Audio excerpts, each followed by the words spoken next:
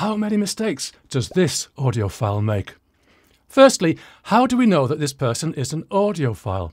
Simple, he has a stereogram. That's what audiophiles had back in the 1960s.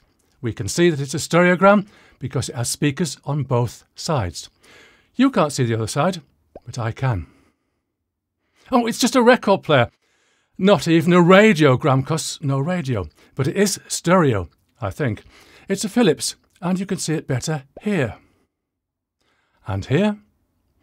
This one was for sale at Billy Hunt, and if you want stylish items to furnish your home, the link is in the description. Anyway, this guy must surely be an audiophile. He's a man of great tastes in all aspects of life.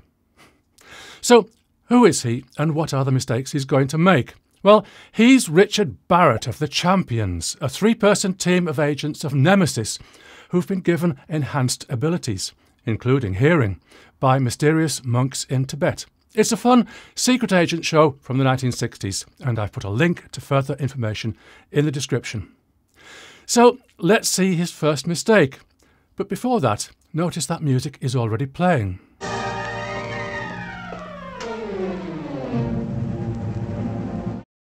Well, firstly, there's no such composer as Grissini. If there is, then that's news to Google. There is, of course, The Four Seasons by Vivaldi, and that, of course, is always worth a listen. Also in versions by Nigel Kennedy and by Max Richter. So why the fake LP? It seems like more trouble to have this made up than to use a record that exists already. Copyright, perhaps? I don't know. There is actually a London octet. Several London octets, probably. That's why you should give your band a distinctive name. This one is probably fictional, though. This isn't Richard's mistake, but the label has no catalogue number.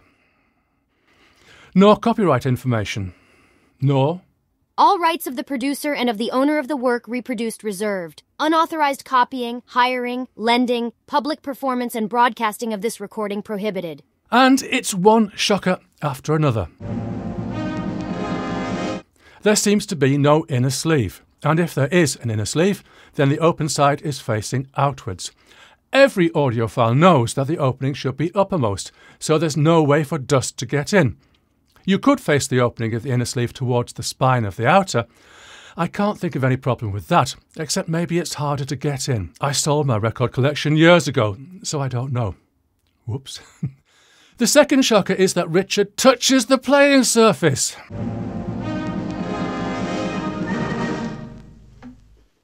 He touches the playing surface. Surely any trained and qualified agent of Nemesis should know that you never do that.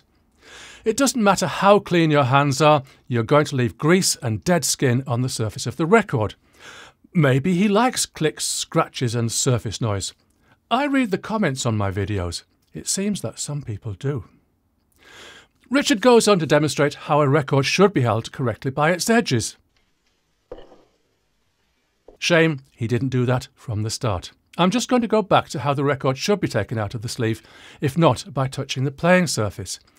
The trick is, firstly, don't lose the inner sleeve. You can take that out how you like.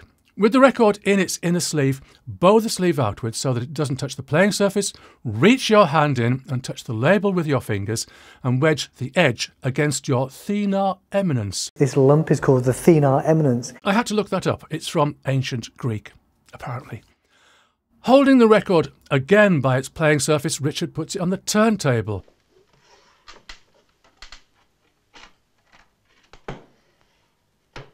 Hang on, remember I said to notice that music was already playing? There's already a record on the deck. This is not good. He's just messed up his vertical tracking angle. And let's not mention the stylus rake angle, which is also in a mess. If this guy actually is an audiophile, he's not making a very good job of it.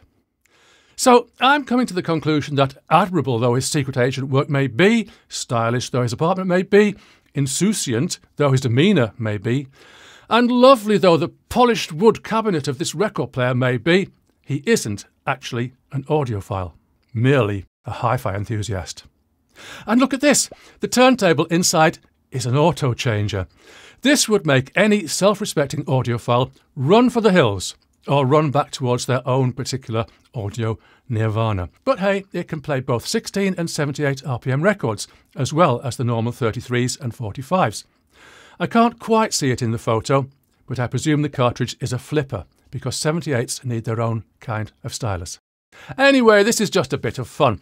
But my question to you would be, what mistakes do you see audiophiles, hi-fi enthusiasts and simple record-playing music lovers making? I'll bet there are plenty. Let's play the scene out.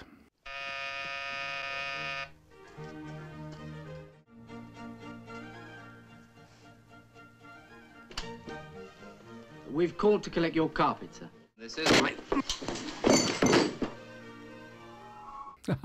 At least he didn't spill his drink. See you soon.